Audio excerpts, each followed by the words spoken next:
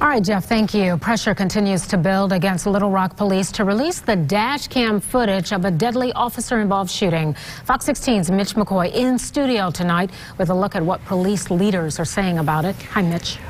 Hey, Donna, good evening to you. We learned a lot today. The department's interim chief says the dash cam footage will be released possibly next week after the criminal investigation is sent to the Pulaski County Prosecutor's Office.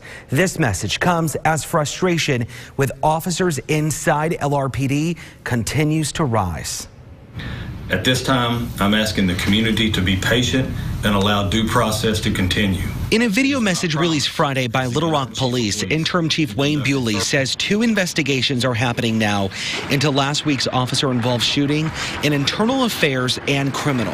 I recognize how important transparency is as we continue to strive to build trust and legitimacy with the community that we are sworn to protect and serve. Chief Bewley says he understands there's a great deal of interest and demand from the community to release the dash cam footage, but won't be able to until the criminal case is sent to the prosecuting attorney's office, which is expected to happen late next week. Once that investigation is complete, the file will be submitted to the Pulaski County Prosecuting Attorney's Office, and they will review the evidence contained in the file and determine if there are any criminal violations. LRPD says Officer Charles Stark shot and killed 30-year-old Bradley Blackshire during a traffic stop when he says the alleged stolen car Blackshire was driving accelerated at him. Officer Starks has been relieved of duty. His fellow officers now sharing photos of him in show of support for their brother in blue.